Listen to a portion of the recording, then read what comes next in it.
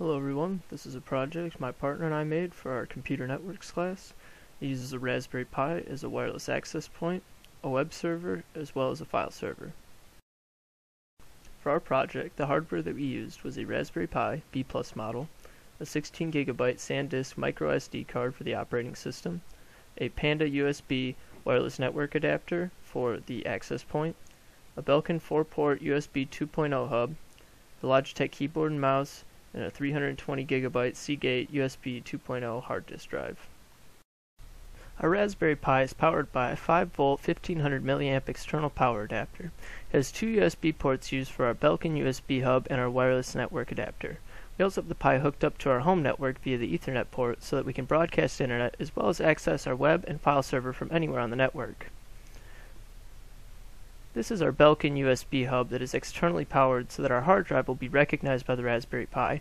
We also have our keyboard and mouse connected through the hub.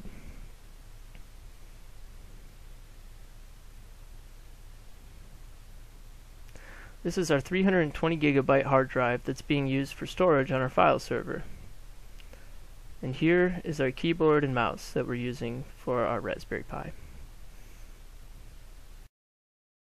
For our wireless access point, we needed to install and configure host APD for creating and enabling the wireless access point functionality, UDHCPC to create a DHCP server on the Pi, and establish the IP address it uses and distributes. NAT for the network address translation to allow the wireless adapter to connect through the Ethernet port, and it broadcasts a 802.11g wireless network with WPA2 PSK security. To test the functionality of our wireless access point, we used a program called Insider to monitor the signal strength of our access point at different distances and different floors in our house. We start the Insider monitoring at the access point location and move out of the room on the second floor that it's in into the hallway for that part of the house. We go through a door towards the front of the house on the second story where we reach the max length that it is capable of getting a good signal. At this max length, the signal strength is at about -72 dBm.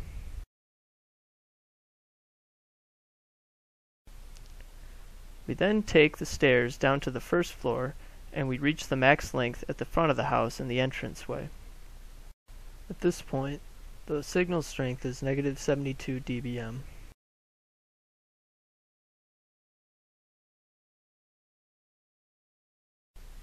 We then turn back around and go towards the access point on the first floor and see that right underneath it we have about the same signal as what we had on the second floor. At this point, the signal strength is -45 dBm. In order to run a web server, there are several things that needed to be installed and configured on the Pi.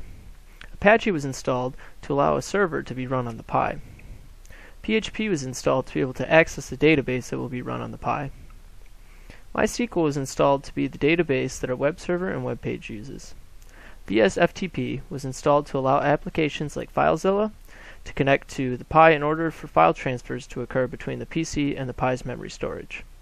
PHPMyAdmin was installed to handle the administration of the MySQL on a web page. Wordpress was installed to be able to utilize our web server as well as our database and was used for our test case.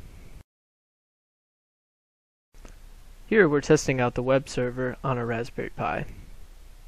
To demonstrate our web server, we start with opening a web browser on the Raspberry Pi.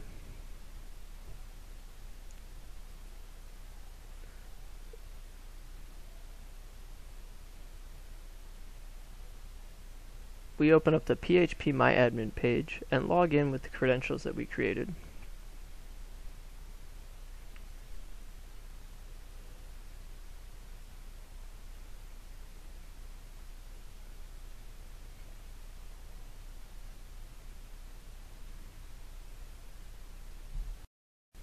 Once we're logged in to PHPMyAdmin, you can see all the different administrative tools that we can use. We select SigNewBlog, which is the database that we're using for our WordPress page. Under here, we select WordPress Posts.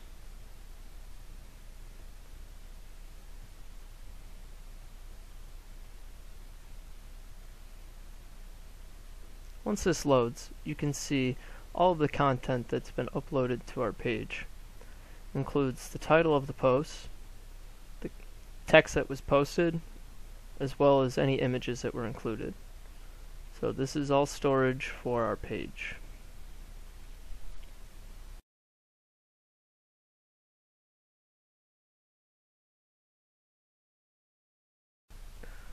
Now, we'll log into our WordPress page. We go to the IP address of the Pi, which will automatically route us to our WordPress page.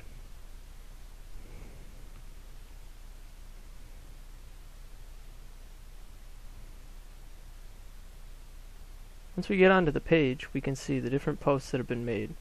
These include text and pictures that were posted and uploaded to our database.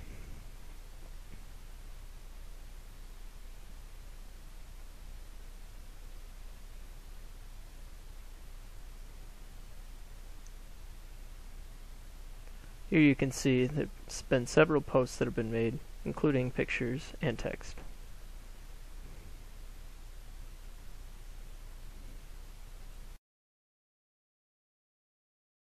To further test our web server, we'll do the next test on Windows.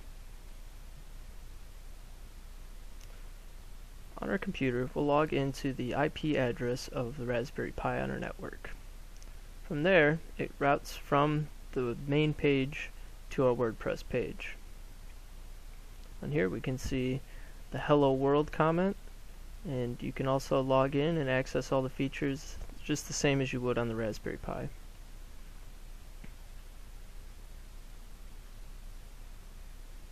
Now we log into the phpMyAdmin page for the Raspberry Pi.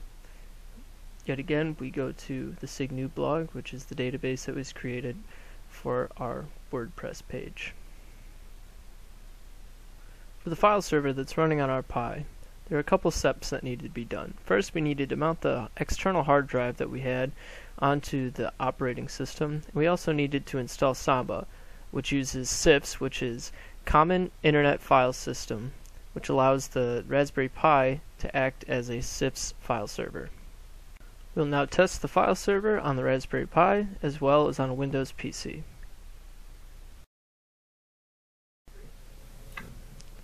On the Raspberry Pi, we go to the folder browser. In the folder browser, we go up to the top level directory, select the media folder, and then USB hard disk drive. We then create another folder called test folder. In here, we create a text document.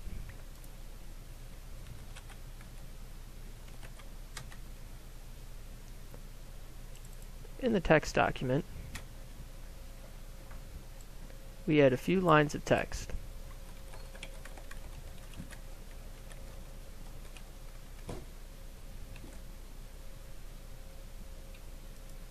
Save the file.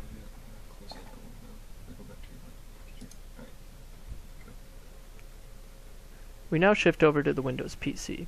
On the network, we can see the Raspberry Pi device. On here, we open up the folders. We select the test folder and open up the text file that we made. We can see the revision that was made on the Raspberry Pi. We're now adding our own text from the PC into the text file. We save the file and close it. We go back to the Raspberry Pi and open up the text document. On here, we can see that the file has been changed and updated.